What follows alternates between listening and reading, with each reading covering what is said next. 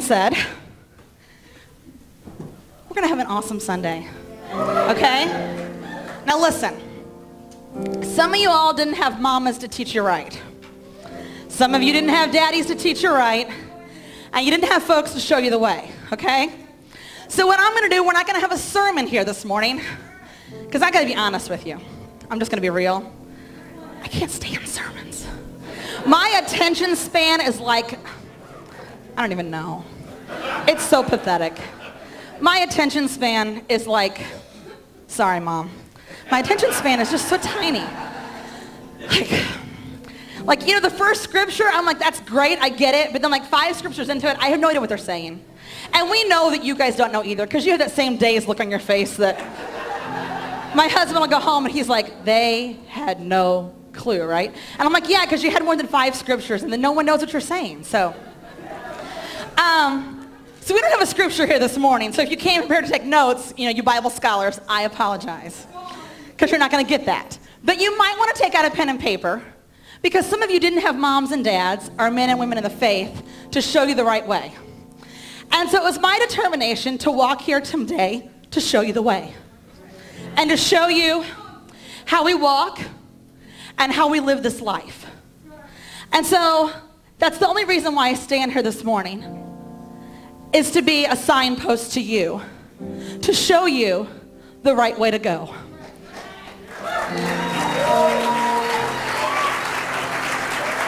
Those of you that may not know, I'm going to tell you a little story. You know, in life, every one of you, every one of us in here have had moments of impact. I'm wearing my glasses today so I can actually see your faces. Sorry, like I can actually see you today.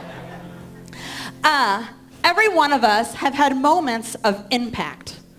And the word impact is something that comes at you like a collision, and it's made to make a great force and to change the structure of things.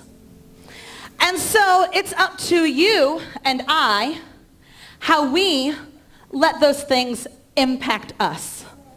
I've had many moments of impact in my life. I can think of them. You know, many of you can. I can think of moments where people said things that I remember being 17 years old, being told by somebody that I was no good and that I could never be loved. And to this day, I can still feel the impact of that. And you and you and you and you out there, you may have had moments where your parents weren't really good to you, or people that you loved and you put trust in said things that they maybe didn't even know that impacted your life. And the shift happened inside of you, and it altered the course of your destiny. And it changed you from the course and the path that God has called you to. And so years ago, I've had lots of impacts.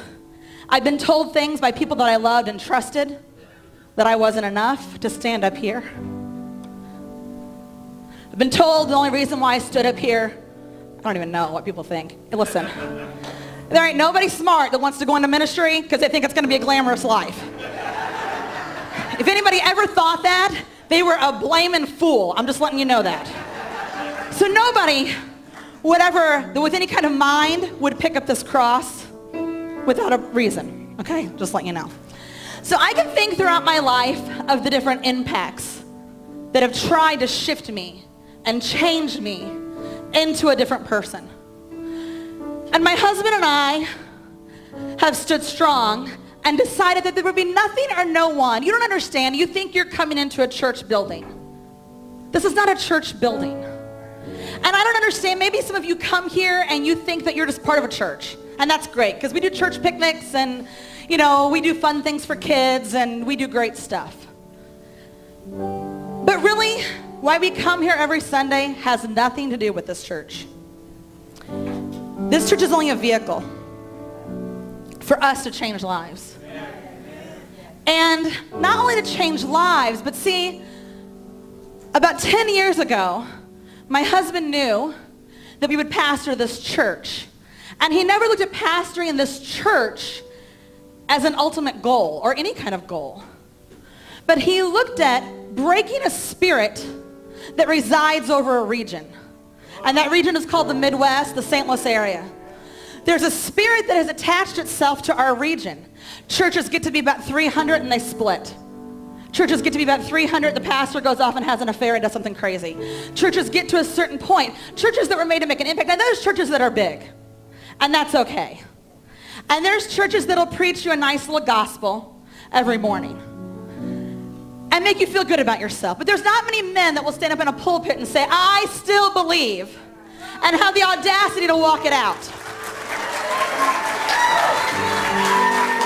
And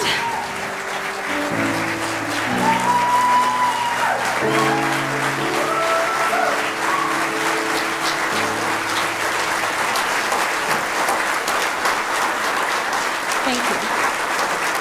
And so that is our mandate. Our mandate is to shift a generation in our region. And that is the only reason why Gateway Family Church stands here today. That's it. Is to shift a region. And I don't know when it's going to happen. It may happen in my lifetime. It may happen in my children's lifetime, but it will happen. And we and us are forerunners of that in this region. Because there's not many. There's large churches in St. Louis. There was a man of God in St. Louis that healings and miracles used to happen. His daddy got cancer. He prayed for that man. He walked the floor and paced the floor for his daddy. His daddy died. His daddy died way before his time. And that man stood in his pulpit the next Sunday and said, no more will we cry out for healings and miracles. No more. I believed a lie. It's still a big church in St. Louis. It's a really big church. He no more lets God move in that way. And I am telling you that that will never happen.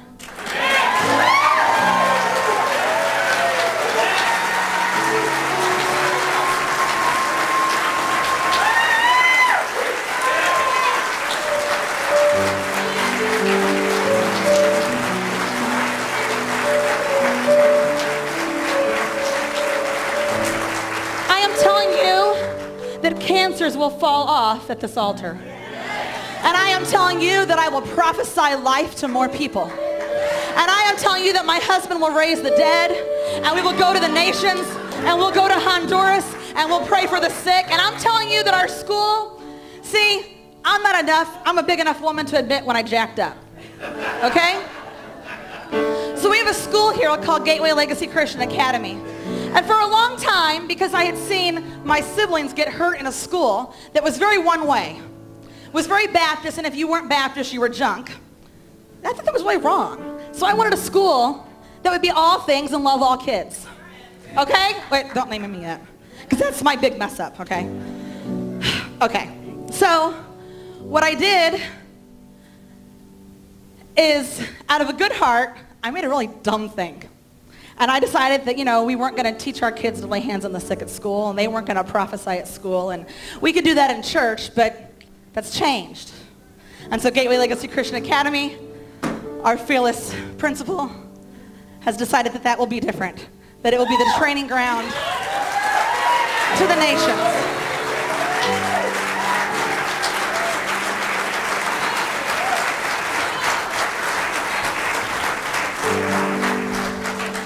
And so if you're new here, I want to tell you a story of my latest moment of impact.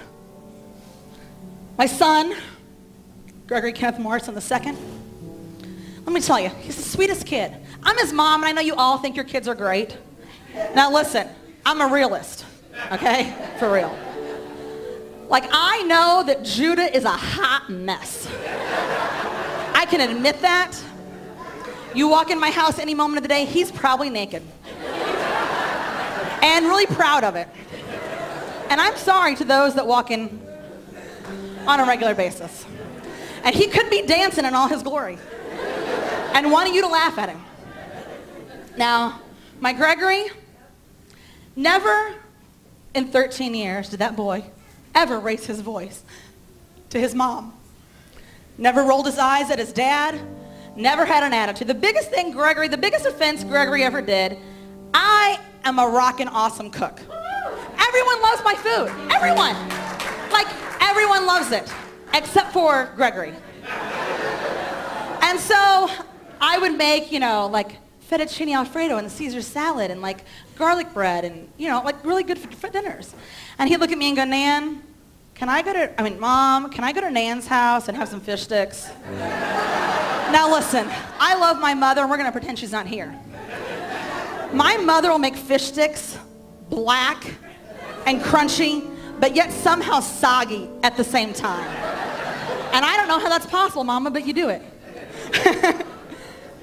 So Gregory, if you don't know him, he is the kindest, gentlest boy.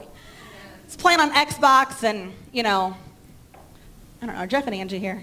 You know, Jeff and Angie are like, you know, Jeff's this awesome dad and he's like, you know, got baby, can read for Samuel and doing all these great things. And Greg's like, yeah, but we're teaching our kids how to kick butt in video games, you know.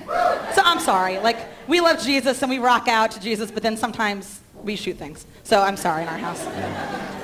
So Gregory's the kind of kid that he's up there, we went and bought some new furniture and got a 60-inch TV.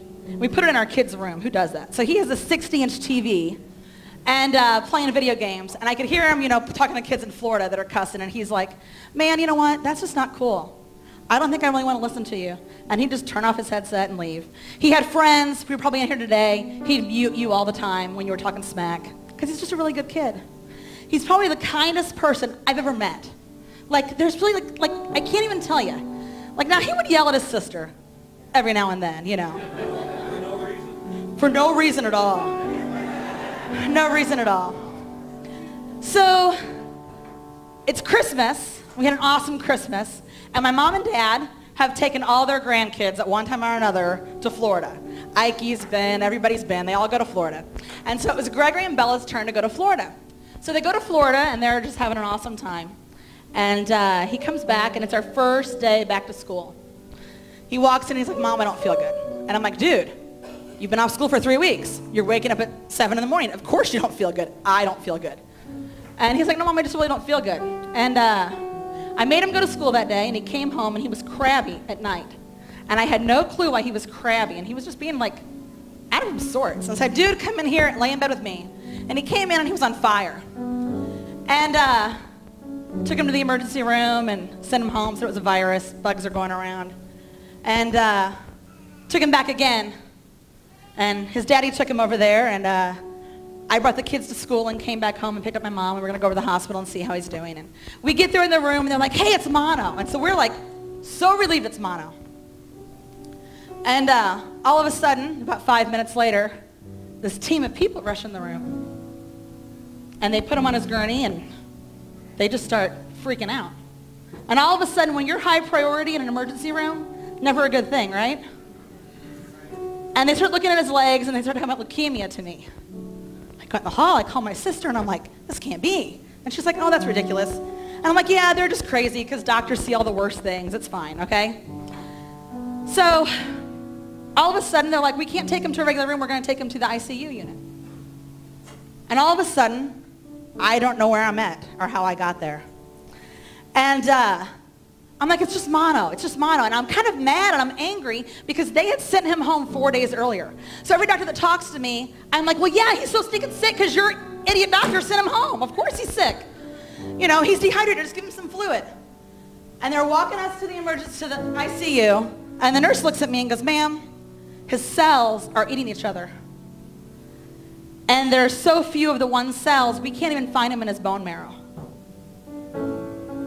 And I'll never forget that corridor that I'm standing in.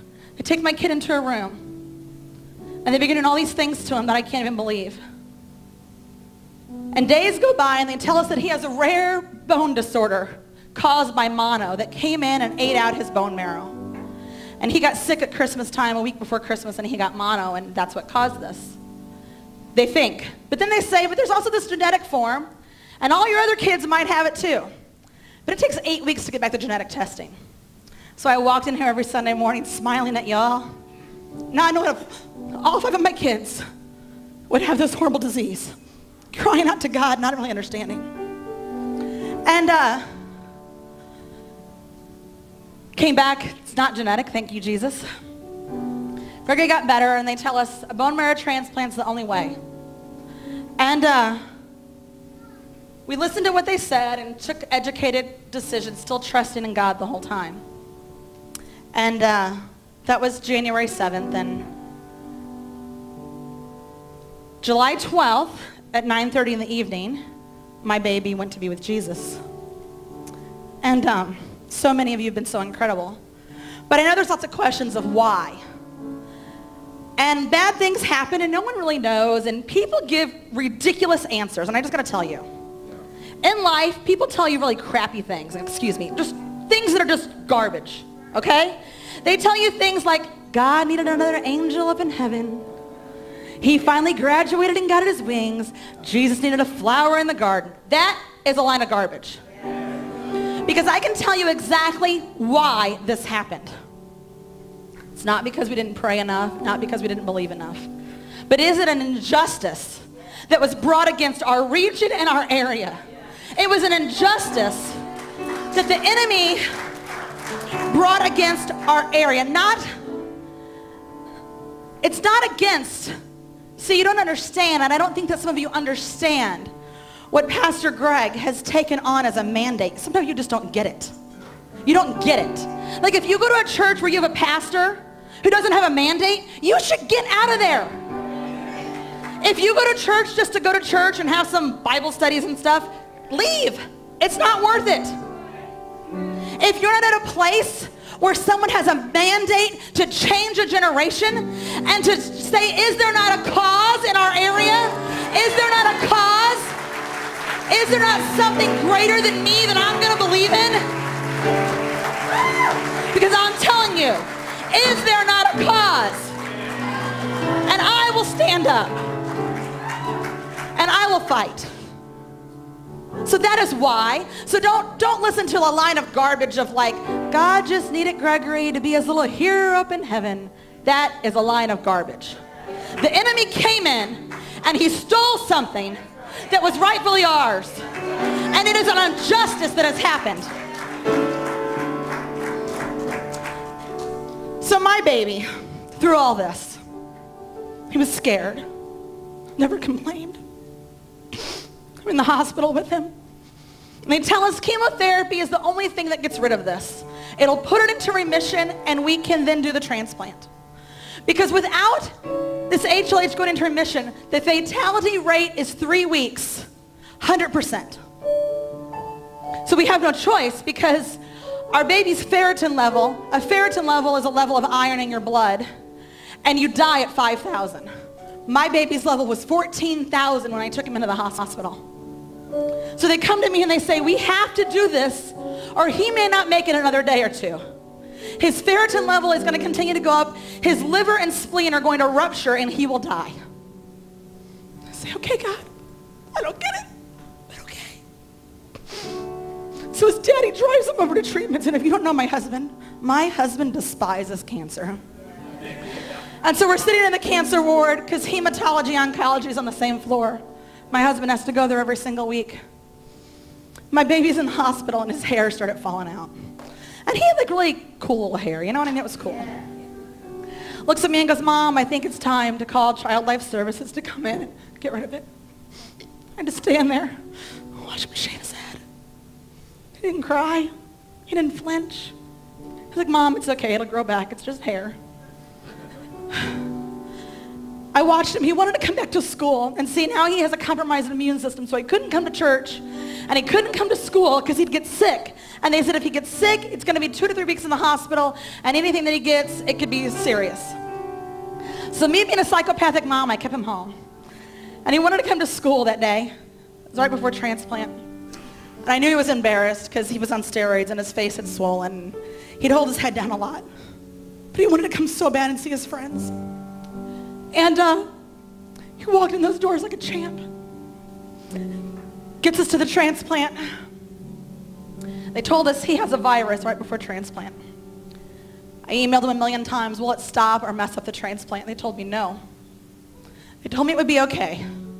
Met with the top doctor of Children's Hospital. I emailed him 100 times and I said, will this virus mess up my baby's transplant? He looked at me and said no. I take him in, they start all the therapy to kill his immune system. He does a champ. 2 days after his immune system's gone, they come in with a report and they go, the virus is raising up in his body. And he's got this virus. And And I said, well, I know. You told me that he had the virus when we got in. It's going to be okay, right? And there's a look that they give you. And when you're in the hall, if you've been at the doctor's offices, they give you a look.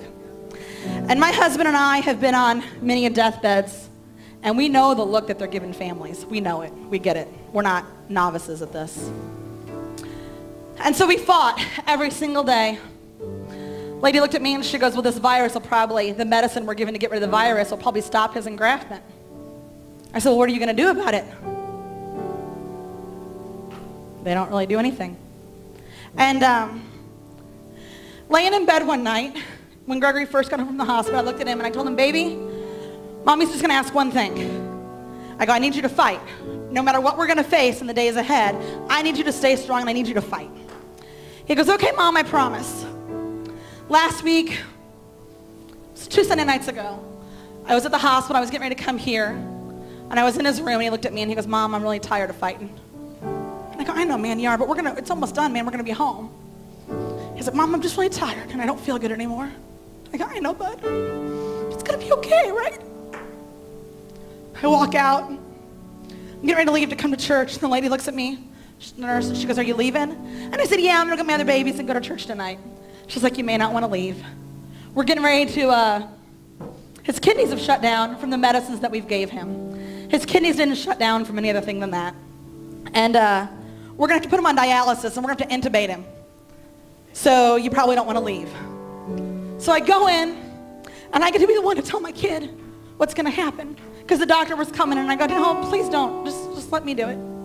I go in and I say, man, guess what? You know Lily, how she has that thing out of her neck? That's my niece. And they do dialysis on her. You get one just like Lily. And they're going to knock you out and put that in, and then we're going to like work on your kidneys and it's going to be okay. And he looks at me and he's like, Mom, if I don't do it, am I going to die? I go, no, man. No, man. And he looks at me and he goes, okay, Mom, if they're going to do it, tell him to get in here and get it done. I'm not going to wait for him. So I go out and tell the guy, my son says if you don't get in there and get it done, you're not doing it at all, so you better get in there and get it done. And another moment of impact, I walk out. The doctor looks at me and goes, I'm sorry that I'm the one that will take his voice from you. That moment, I knew what he meant. And it's a moment of impact that the enemy tries to root inside of me to change the course of history. It's nothing more than that.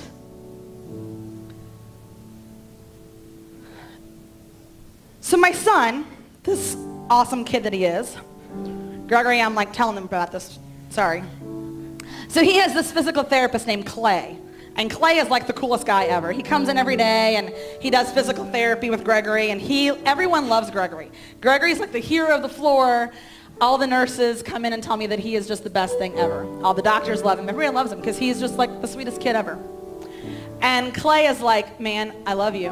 Clay is like kissing him and hugging him and telling him, I just love you, man, you're the best. And he does therapy with him every day. And Clay is like, Gregory, you're my hero, man. You're just, every day you've been sick and not feeling good. Clay'd make him do the bike. Gregory would be so tired. He'd get on this bike for 30 minutes, dragging his little legs, but he would do it just because he knew that's what needed to be done. And Clay goes, you're my hero. And Clay leaves the room, and Gregory goes, Mom, I just don't like that.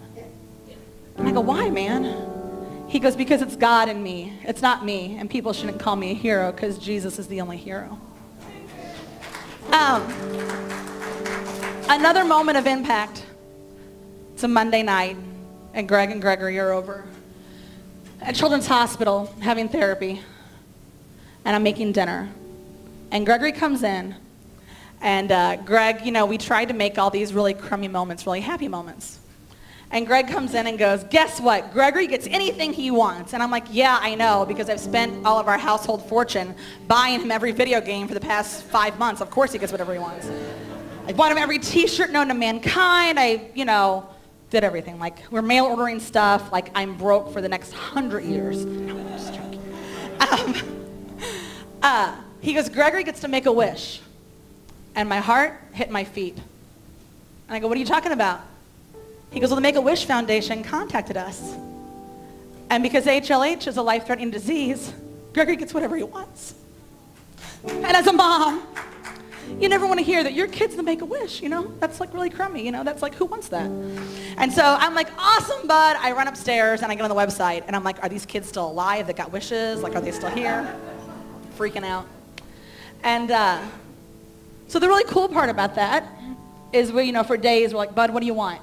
You know, one kid got like Harvard education paid for, cars, boats, anything that they'd ever want.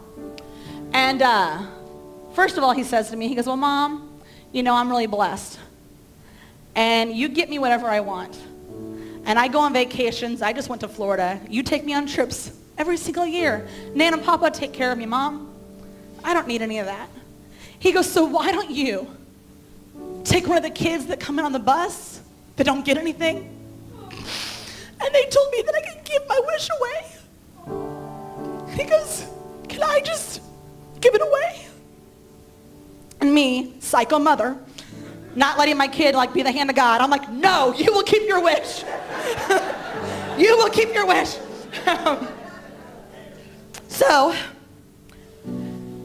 after days and weeks, you know, we talk about it all the time. Man, what's your wish? This is so cool. What's your wish? What's your wish? And he goes, Mom, what I really want is I really want a gym for our school. And I want to see foreign exchange students come here and be a part of the gym. And I really want, see, when you're immune suppressed, we couldn't take in places because they don't clean things right. It's not really about being around people, but it's about like cleaning stuff right. So if you go to a place to play video games, have you seen how filthy and nasty those video games are? Make your kids wash their hands because it's nasty, okay? So he couldn't go do any of that stuff because he was immune compromised. And he goes, I just really want a place where like once a month we can clean it really good. And kids that can't get out and do stuff can come. And he goes, and Mom, and then when they come, we can tell them about Jesus and get their family saved. And so that's my kid's wish. And Greg and I as pastors, Hap and Sandy as pastors, never ask you for anything. Today that's going to change. First of all, I'm asking you that if you were in this building and you're attached to us and you share our heart, I am asking that you lay hands on the sick. I am asking that you prophesy life into the nations. I'm asking you that you would pour into others more than you've ever poured into anyone. That you would help us run this race, not about a church, not about a building, but about a movement that's going to shape and change our area. And I am asking you, we're going to today, in a few minutes, we're going to take an offering. And every bit of that offering today is going to go into a new building fund. And we're going to build, we need about $3 million. And we're going to get it. Like not in 10 years. Like I'm going to get it this year. Like you can go with me or not. But like I'm going to get it this year. Because I am that psycho. You may not know how crazy I am. I am that crazy. Some of you know how crazy. Sarah knows how crazy I am. A few people know how crazy I am. And I want to raise a banner for our area. You may say, who cares about a gym? But see, if you have really cool stuff, kids come to it. Okay? And I don't mean like a stinking metal building with like an old dirty basketball in it, okay? I mean like state-of-the-art rockin' stuff, okay? Like really cool, like awesome. And I want to change our area and our region. And I want to prophesy and run like never before. Another thing that I'm asking you to do, see, some of you, I mean, you know Greg, but you don't know him. I know him. I know him that in 20 years of knowing him, and listen, I can be a hot mess. Right, Dad? I'm nice, right? Why did that get so quiet in here? I mean, I really am. Okay, Candace, am I crazy? A little bit, yeah. Okay. Phil's like, oh yeah, she be nuts. Phil has to work with me every single day. He's never once raised his voice to me. He's never dishonored his children. That man, from May 6th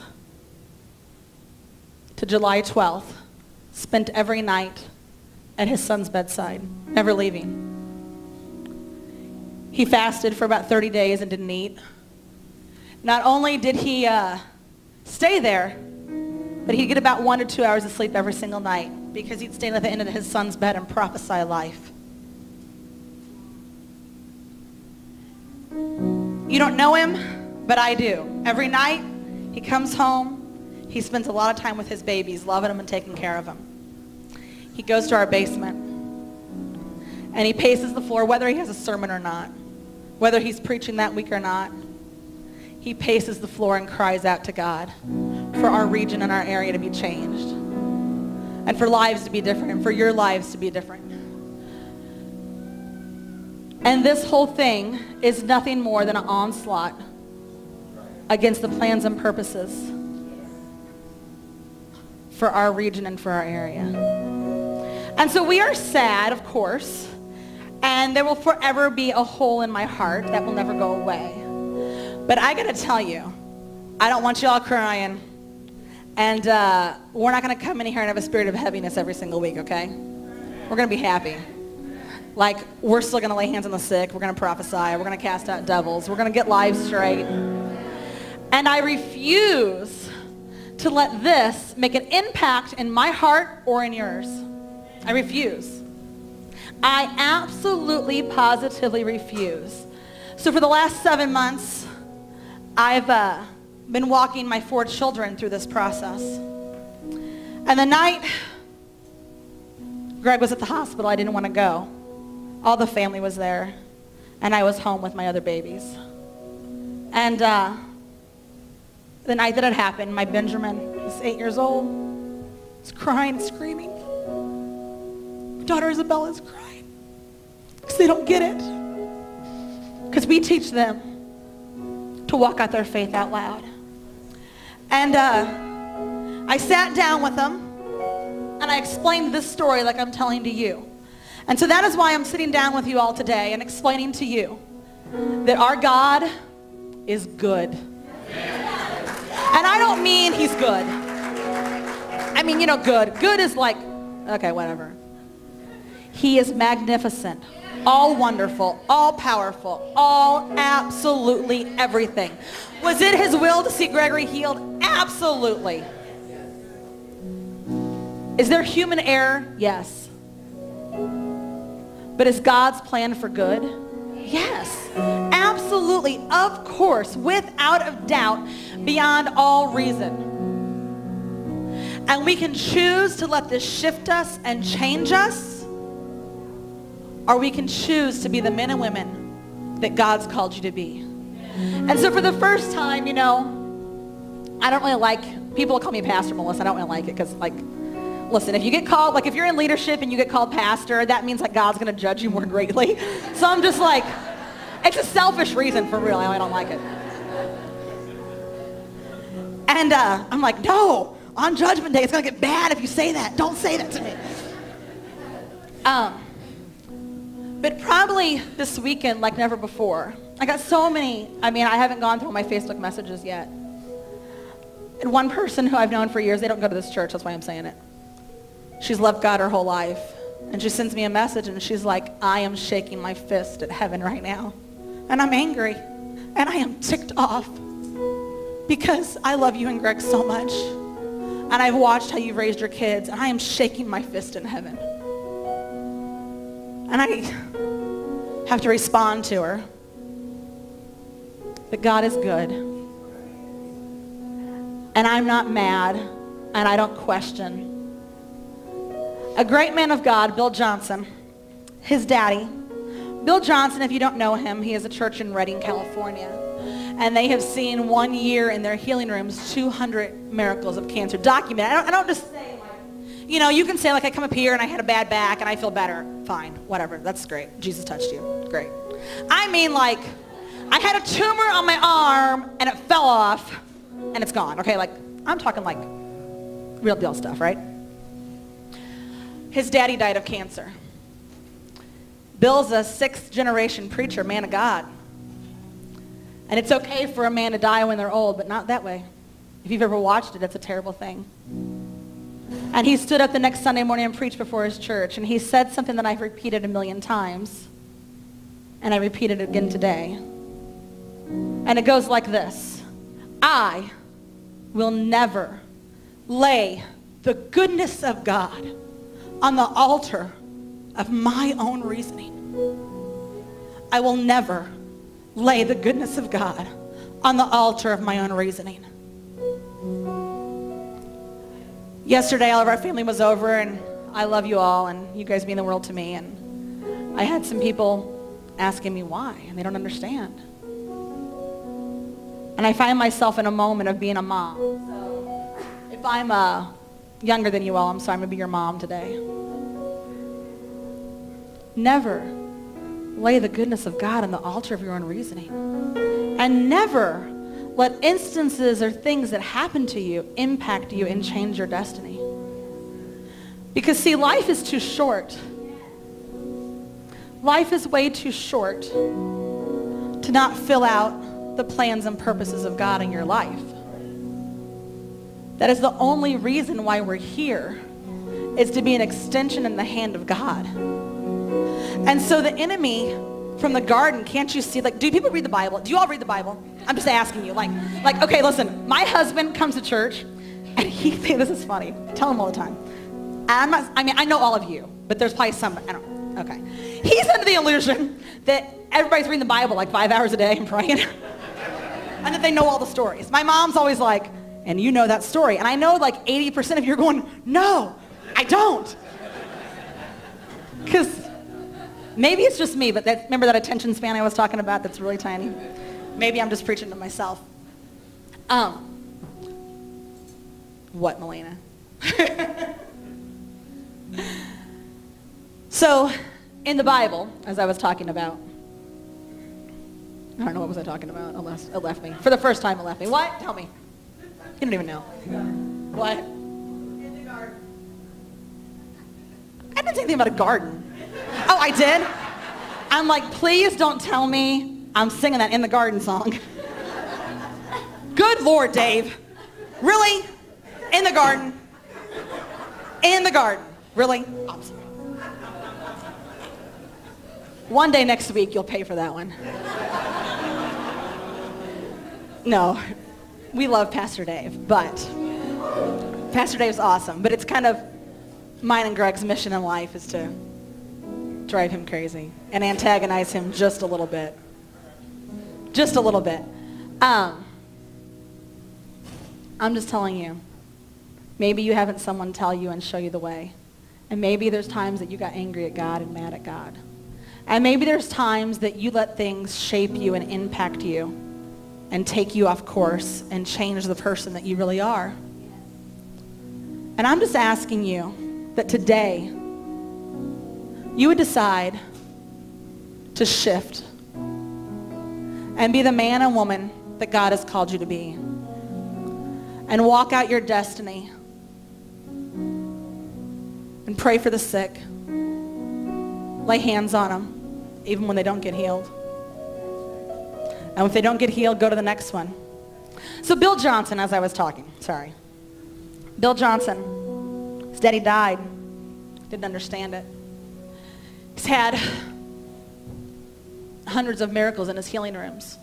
But his son, who just took over the church, is deaf. Greg went to Reading to meet them and see their healing rooms. The pastor over their healing rooms, his daughter, has multiple sclerosis. But it's not like the little kind. It's the kind that she's in a wheelchair and her body is racked in pain and she can't even talk anymore, and she's 9 years old and she lays in bed every night and cries and screams. And he says, I keep doing what I do because tomorrow could be the day. So don't stop. If you pray for 100 and they don't get healed, so what? Pray for 101, they probably will. And if there's ever a mistake, it's with us.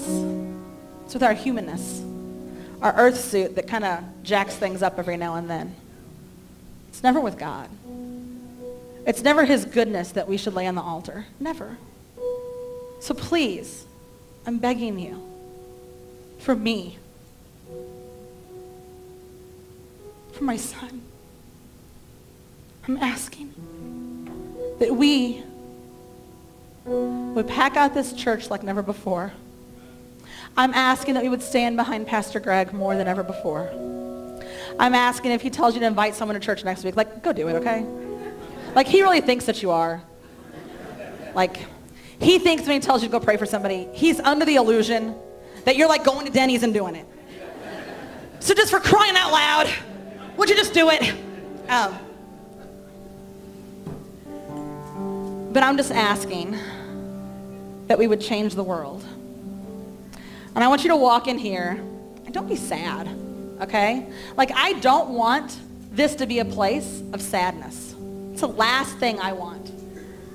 Because what the enemy wants is to put a spirit of sadness in here. And what it'll do, it'll just dry the thing up. And it'll take us years to rebuild it. And I don't want to do that. I'm a tired old woman. And I have gray hair. You don't see it, but like, I cover it up well. And I don't have time for that. I don't have time to go back and move forward.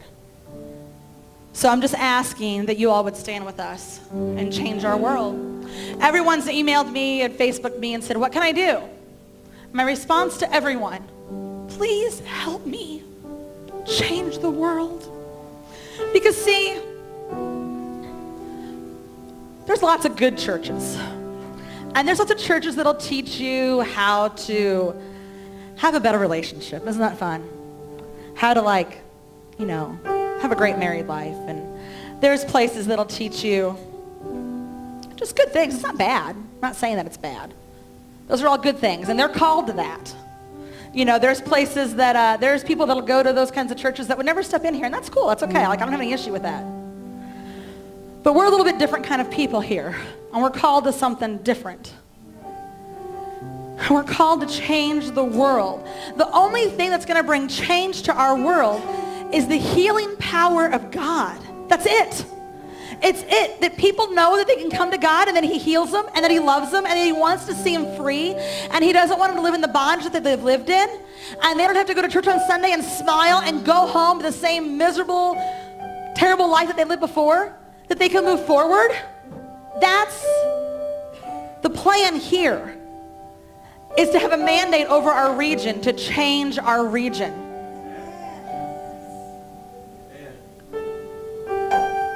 So today we're going to take an offering, and like I said, every single bit's going to go into our new building fund. And we need $3 million. So if you know somebody that has a lot of money, call them. Tell them how cute my kid is. Tell him how great he is, and that he needs a gym. And get some money from them. And if they got some money in their pockets, like, shake them a little and get it out of them, okay? Like, normally, I'm like, God will provide. But no, we have to go get some money, okay? Like, really. So we're going to take an offering, and then we're going to pray in just a second.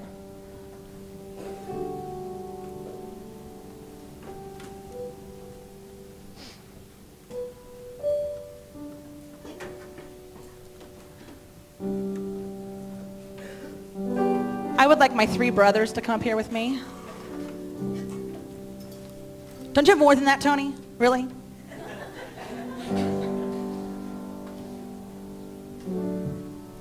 Don't get nervous. I'm not going to make you do anything crazy. I'm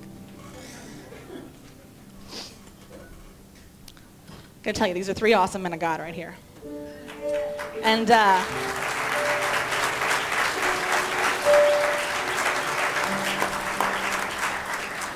my brother Herm, got to tell you. I mean, I love you all. And Mom, I love you. Dad, I love you. I'm sorry. Like, everyone that loves me, I'm sorry. There's probably no greater person that got me through what I've gone through in the last 7 months, I have about 1 million text messages from my big brother every day, encouraging me not to give up and encouraging me to stand strong and telling me that God loves me and that it's going to be okay. And I love you, man. I love you more. But I can never tell you. You've helped me through. You just don't know. I lay in bed at night, read your text messages. I love you. Eternally grateful. My other 2 brothers stood at my husband's side and prayed life into my baby. Not for 2 minutes, but for hours. Steve and Amy, you don't know how they know how to pray.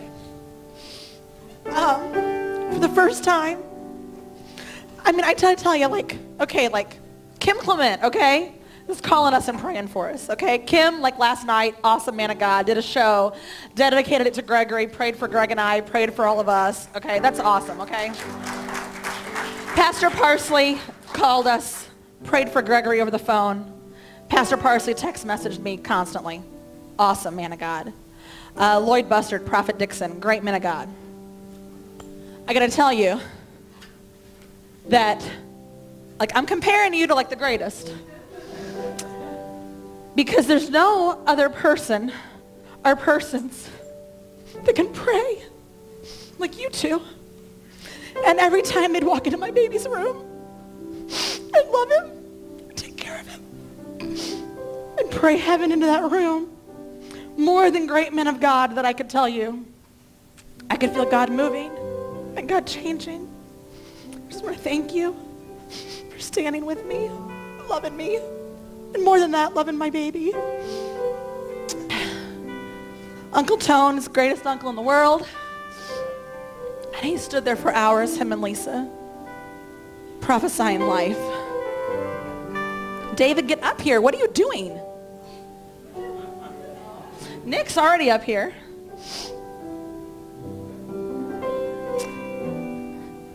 Super C, get your butt up here. This man has loved my boy from the time he was little. I'm going to let you all in on a family secret. There's this great family secret that my baby was born, and Greg and I have dark hair, right? And dark eyes. The day he came out, he had blonde hair and blue eyes. And the only blonde-headed person in the room with blue eyes is Craig. And everyone's like, really? So it's been our family joke. But what I want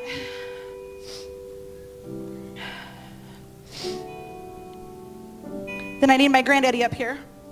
My granddaddy prophesied life. Help him up here, guys.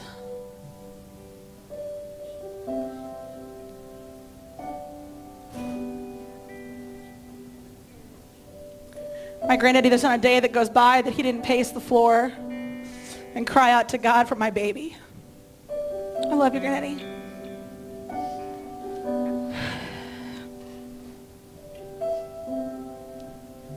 And then last, but most certainly not least, is my daddy.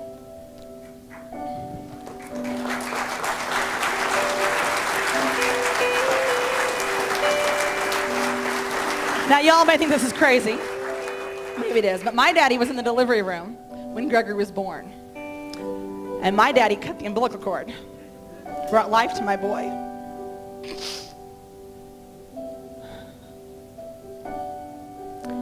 And it's been a good papa. It's been the best. Taking my baby fishing, done everything he can do. And I would like my daddy and Papa to come up here. Papa's been a good papa. Took my boy fishing the day before he went to the hospital.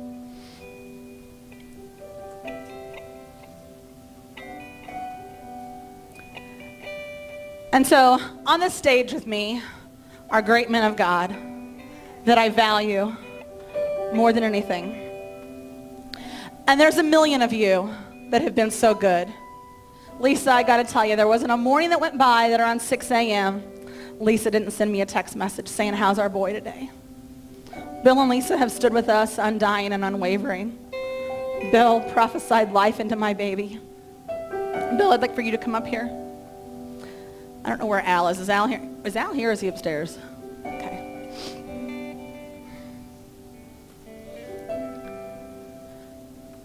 Kenny and Don have meant more to Greg than I could ever tell you. And I'd like for you guys to come up here. My husband honors you and looks at you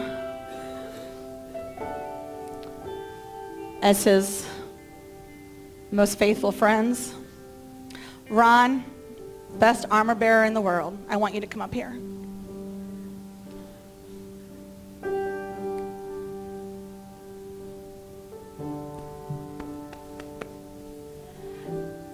Pastor Dave, where did he go? Well, good, I wanted you to come up here. You can put the guitar down, though.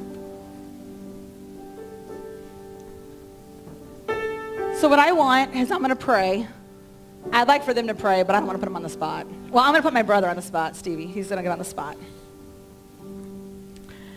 And what we're going to pray today is that the moments of impact that have shifted your life and altered your destiny and changed you. Wait a heck of a minute. Get up here. Brian, you're my brother, man. Get up here. What am I, doing? I'm in a foggy days. I love you, man. So what I want is we're going to pray that all those moments that the enemy sent as an onslaught to shift your life and change you from your destiny will be broken in your life. Okay? That's what I want. That's my greatest prayer today, is that those moments of impact. Some of you were hurt as kids and it shifted your entire destiny. Some of you had husbands and wives that told you you were no good and it changed you for forever.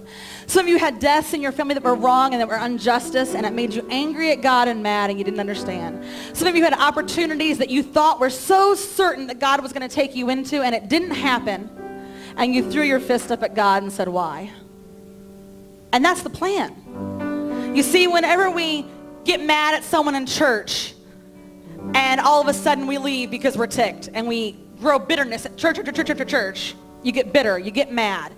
All those things, everything in life, life isn't just like happenstances. Life is to shift you from being the man and woman that God has called you to be. And so all those moments of impact, there's a lot of impact in this room. And so the greatest thing that we can do is to take what has hit us and shaped us and take those knives and those swords that the enemy has pierced our heart and turn them around and use them as a sword to bring glory to the kingdom of God.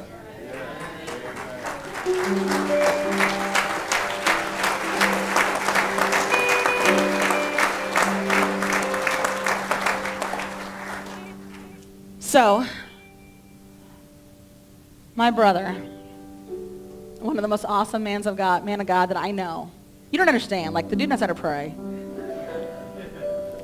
One day, he's going to preach to the nations. He just doesn't know it yet.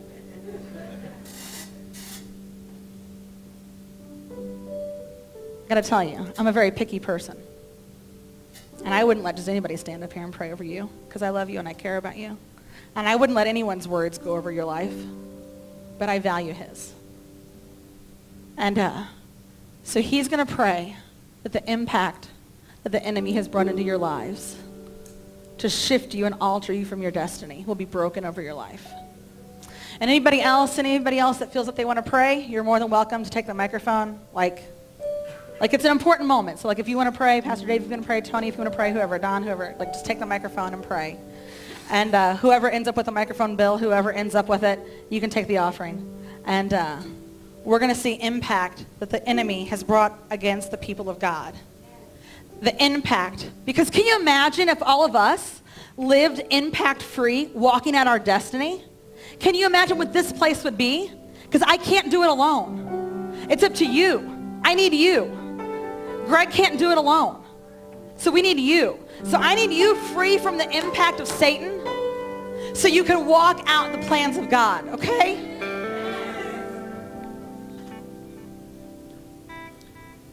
Here's what I want us to do. I want us to take your hand.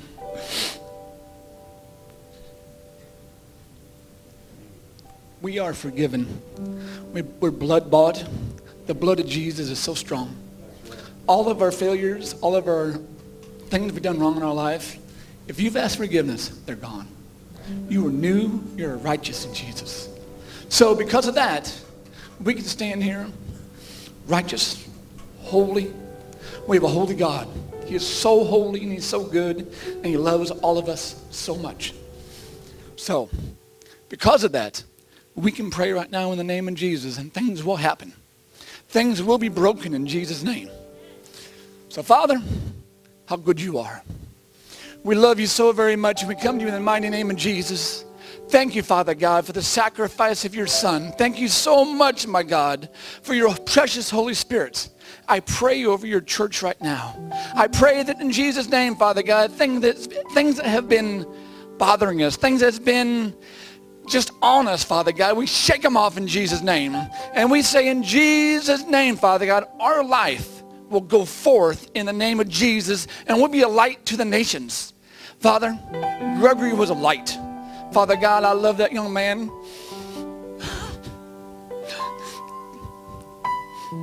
I won't cry, but you know what? That boy, he smiled, and right now he's with you smiling.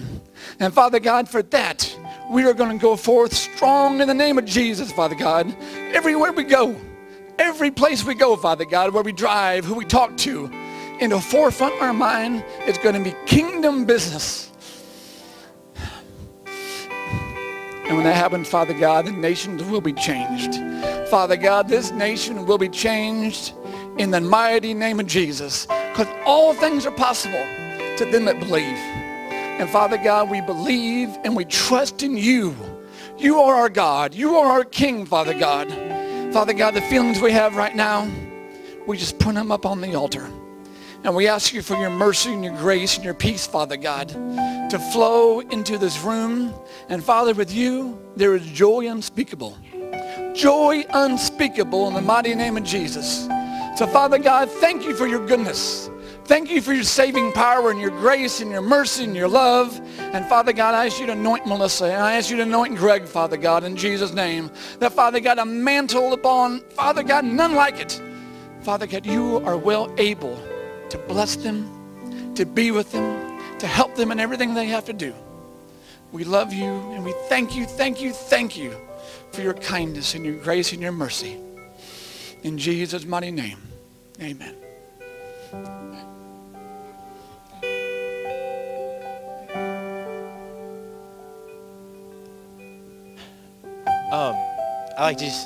Can we just take a minute and love on Melissa?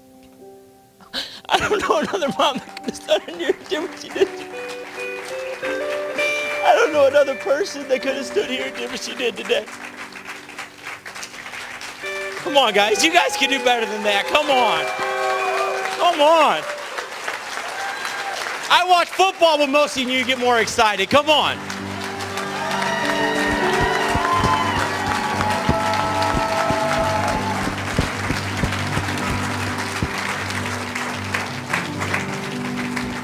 For those of you who don't know, we're associated with Pastor Parsley out of Columbus, Ohio. Went to Bible college there. He's been here and preached. This is why I respect my sister more than words. His father, who was over 80 years of age, passed away. Sunday morning rolls around. Every Monday I try to make a point to watch what's going on in World Harvest. And pastor's nowhere to be found. The elders are there. They're doing the service. Nobody knows how to get a hold of pastor. Nobody knows where he's at. Understandably, right? His father passed away. But his father was 80. He had been sick for months. I could hear it in pastor's voice when he preached. Our pastor's lost a little boy. And they're here today pouring back into you. So when I say we got to get more excited, guys, how much more can you want from somebody?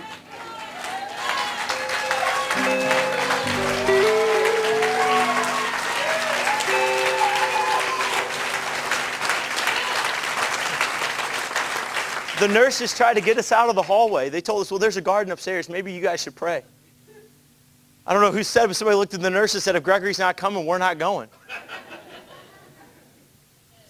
I was told if we didn't settle down, they were going to kick us out. I thought they were going to put us in a straitjacket and take us to Cutler. But through all this, I realized one thing.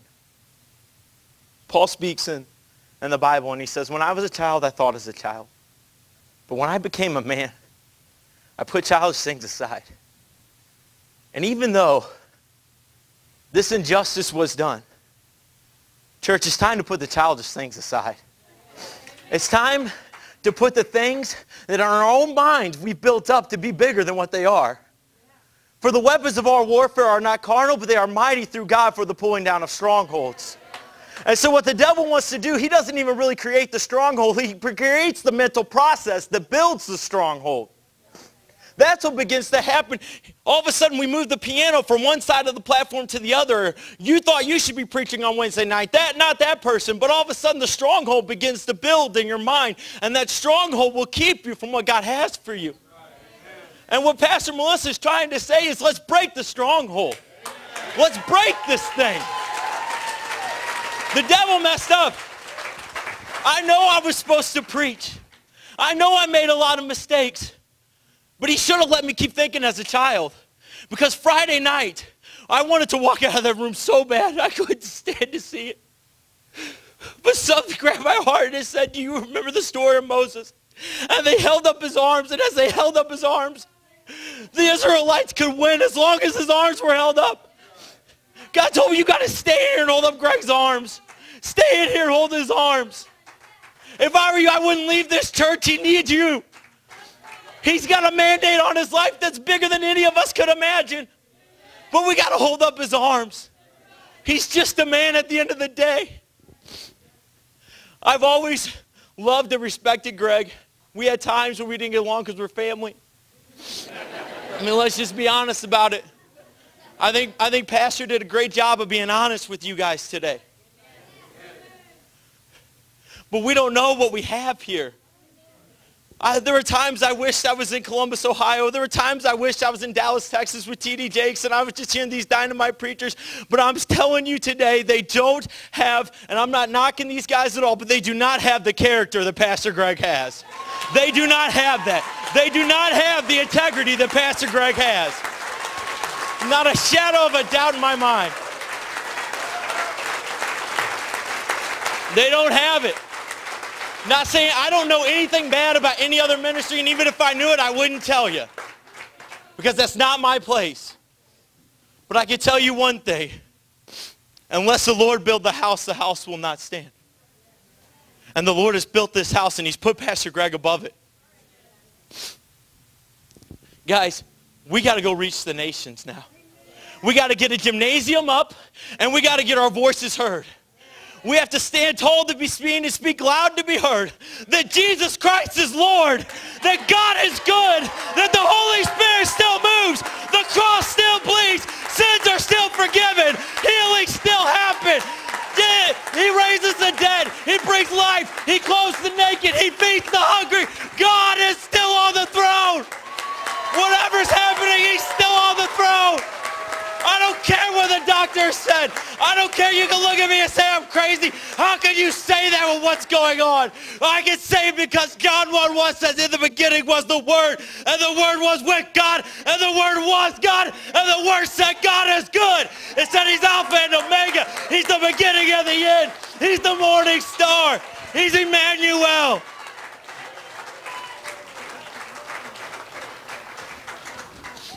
The devil took out an important part, but he didn't take out all of us. And maybe he should have.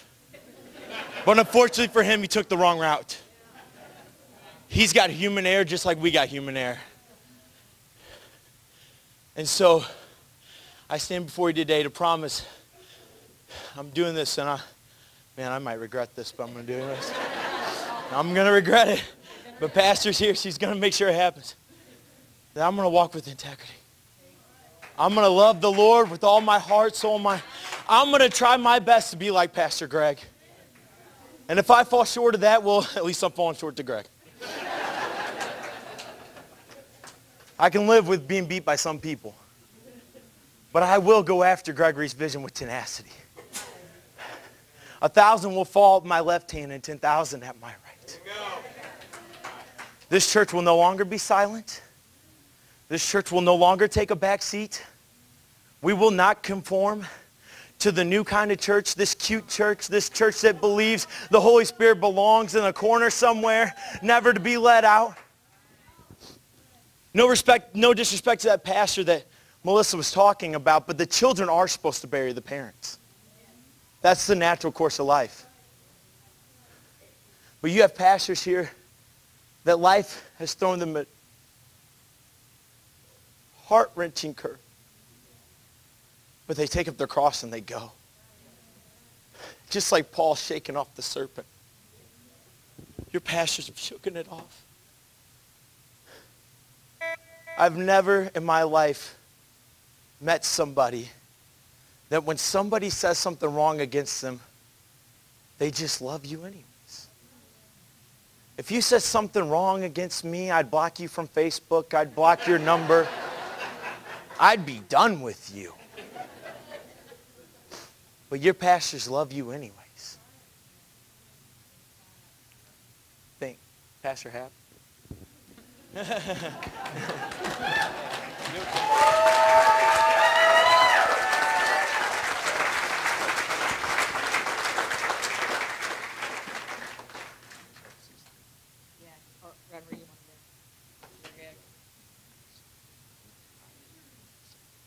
Yeah, they can write like the building on the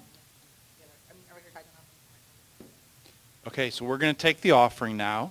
And So do you have an anointing for a lot of money? Do you have the anointing for like a lot of money?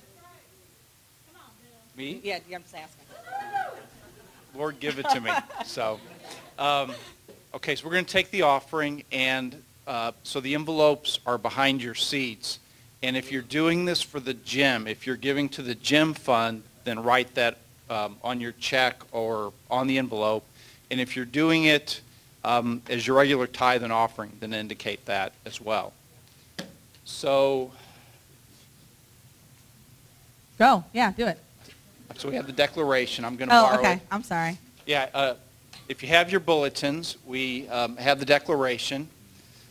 As we receive today's offering, we are believing the Lord for jobs and better jobs, raises and bonuses, benefits, sales and commissions, favorable settlements, estates and inheritances, interest and income, rebates and returns, checks in the mail, gifts and surprises, finding money, debts paid off, expenses decrease, blessing and increase. Thank you, Lord, for meeting all of our financial needs, that we may have more than enough to give into the kingdom of God and promote the gospel of Jesus Christ. Hallelujah. Hallelujah. Thank you, guys. I love you all. I don't know. So lots of folks have asked if we're going to have any kind of service. And we don't know yet. We're not going to have a service here. My baby's favorite thing to do was fishing. And so Miss Rose, where are you, Miss Rose? First thing he wanted to do when he left the hospital was go to Miss Rose's and go fishing. And so we're all going to throw on some jeans, and we're going to go fishing at Rose's. And so that's the plan. So there'll be, you don't need to send flowers here. Like, I love you. But if I see a stupid flower, I'm going to probably throw it somewhere. Just let you know. So, you know, if you want to do anything, just honor us and help us build a really big gym to save a lot of kids and do a lot of good. So on Facebook, there'll be information. It'll probably be Monday or Tuesday. We're just going to go fishing. So if you got a pole and a smile, you're allowed to come. That's the prerequisite. Bring a fishing pole. And we're going to go fishing at Miss Rose's. She's been so kind and generous to let us go. And then tonight is our church picnic. And this is what I need. I need you all swimming and having fun. Okay? I need you happy. That was pathetic.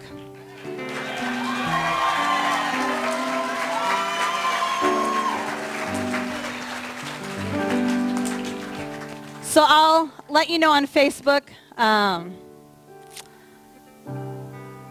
My wonderful brother is going to be praying and saying some words at our fishing service. That's really weird, a fishing service, right?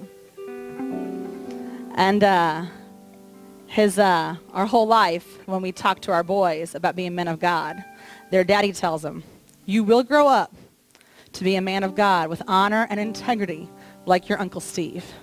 You will be a man of God like your Uncle Steve. And so it's very fitting that their Uncle Steve shows them the way how to be a great man of God. So we're going to be doing that, and you guys are, anyone that's welcome to come. Don't feel like you have to. We're just going to fish and have fun. And we love you all very, very much. And you mean the world to us. And I thank you for everything. You guys have truly been amazing. Truly amazing. I mean, there's so many of you. I could go around the room again and again. I mean, Janet, your bread is like phenomenal. The lovely Miss Janet over there came to my house yesterday, and not only did she bring bread, but she baked it in my kitchen. So my whole house smelled like bread, which is really awesome. Oh, well, the cookies are forgotten. You know why? They're gone. There is not a crumb. There is not a crumb there. Today? Today you have more? No, you don't. You lied. You don't have them today. You just have the intent of more. Okay.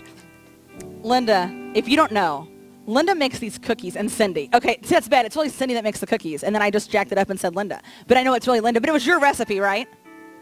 Right, that's what I'm saying. But Linda, there's a running game. If Linda makes the cookies better, Linda sifts her flour. Who thinks sifting makes the difference? I don't really know. I'm not a baker because I hate it. I can cook, but I'm not a baker.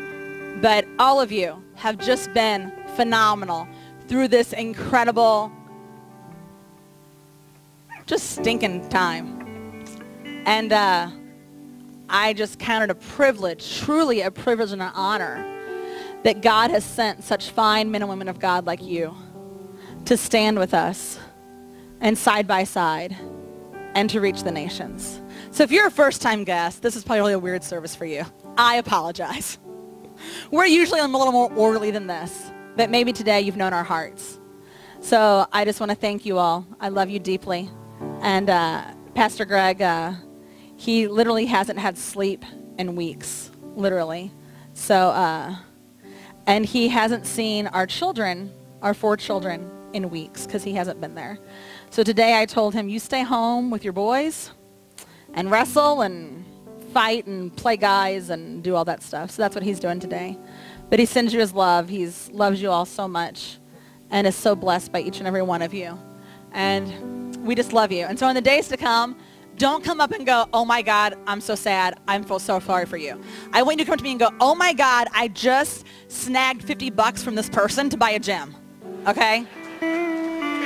Okay? I just want you to be like, oh my gosh, I called a friend of a friend who's a friend of a millionaire, and I got like $100,000 coming your way, okay? Don't be like, oh, are you okay? Are you all right? I am awesome, okay? So I love you all. We'll see you at the church picnic tonight, and have a happy day. Thank you for joining us in today's service. If you would like the opportunity to give, go to gatewayfamilychurch.com. Then click on the tab About Gateway. There you'll have the option to give online, where you can have your opportunity to give your tithes and offerings conveniently online. We would like to thank you for joining us in today's service. And if you would like more information, come check us out at gatewayfamilychurch.com.